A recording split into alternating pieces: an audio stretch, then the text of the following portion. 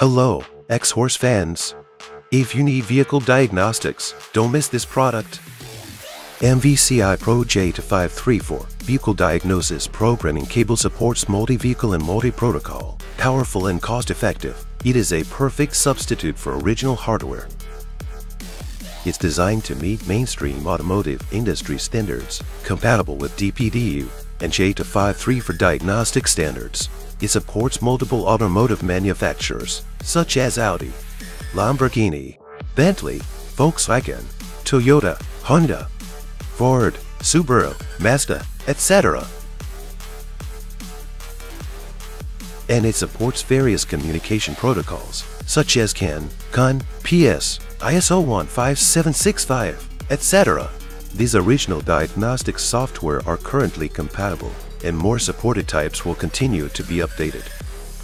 After connection, click Connect in the MVCI Pro software to view device information, such as firmware version number, serial number, etc. Click here to read the device authorization status and available times. Click here to update the latest authorization status and reset the available times. In vehicle diagnosis, we can also install the driver required for the corresponding brand, so that the operation on the original diagnostic software is successful. In addition, we can perform software upgrades and firmware upgrades here.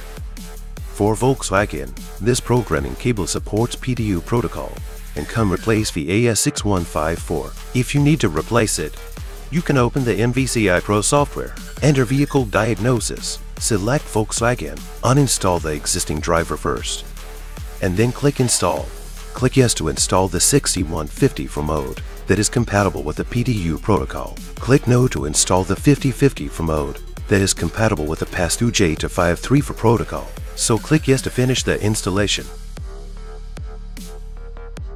Next, I will take Honda as an example to show you how to use the diagnosis programming cable to view and clear diagnostic trouble code. First, connect the cable between the vehicle module and the computer. Open Honda original diagnostic software and it will automatically read the VIN number. If the VIN number hasn't automatically filled in, we should check whether the cable connection is successful.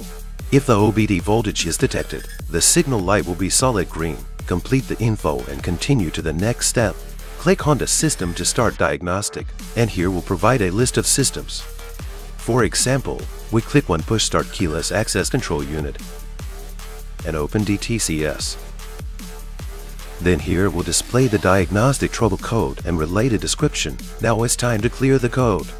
Click the fourth icon on the right, then press Enter button to clear DTCS. Okay, now the diagnostic trouble code cannot be queried.